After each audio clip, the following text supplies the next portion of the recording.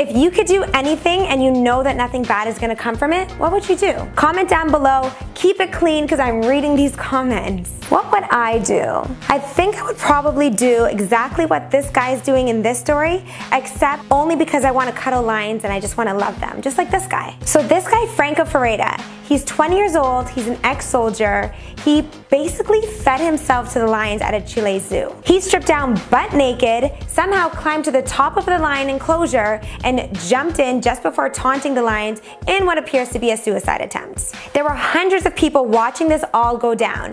Zookeepers were trying to hose down the lions to divert their attention from Ferreira, and then they started shooting tranquilizer guns. Then a tranquilizer accidentally hits Ferreira, and in that moment the lions were able to grab him, maul him, and start dragging him back to their den because I guess it was lunchtime. So obviously it's a human and people value human life no matter what. So they still tried to save his life, and then that's when they started shooting actual bullets. When they were shooting the bullets, they hit and killed 2 of the lions, a male and a female. In his clothes that he left lying on the ground, police found what they believed to be a suicide note with drawings of lions and signed by Jesus. The note also said, "The apocalypse has arrived, and I will know when it shall come. I am the prophet, and I have returned for my people." Zoo workers told local press that Ferreira was actually obsessed with the story of Daniel in the lion's den from the Bible. If you don't know the story, pretty much what happened is Daniel was thrown to the lions and then an angel saved him. A candlelight vigil was arranged for the 2 lions that were killed,